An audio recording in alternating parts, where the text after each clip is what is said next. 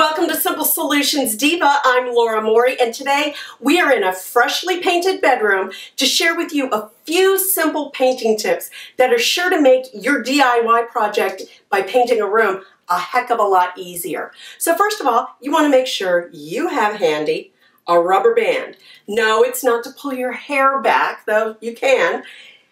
Think about this. You've got your can of paint. Most people, when they are painting, they take the brush and they wipe the excess paint off the brush using the edge of the can. That makes a big mess. You see, it runs down the sides, it gets in that rim, and then oh my gosh, when you try to go put the lid back on, it's going to splatter. It's just not a good thing. So what you do is, once you've taken the lid off and you're ready to paint, you want to take that rubber band and you want to put it across the top of your can. And the lid is on right now, but just to illustrate, you're going to use this to rub that excess paint off. So the paint just falls right back into the can, not down the sides of your paint can, making a big mess. So that's tip number one. Tip number two. You've finished painting for the day, but you want to still continue painting tomorrow. You need a break. Everyone does.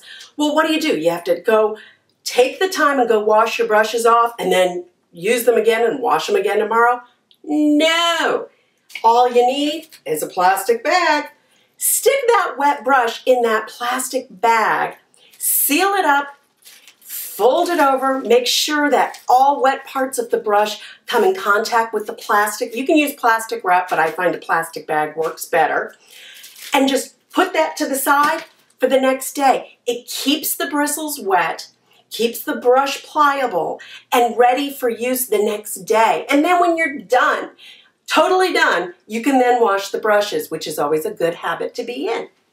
Last, do you want to go and have to tape off all the areas that you want to protect in the room? You can spend a half a day just taping off the trim, the carpet, the baseboards. You can spend all that time. You don't have to do that. Just get yourself a simple, plastic, inexpensive paint guard. You can find these in any hardware stores. You can find them on Amazon.com. You can find extra long ones. This is a lifesaver to me.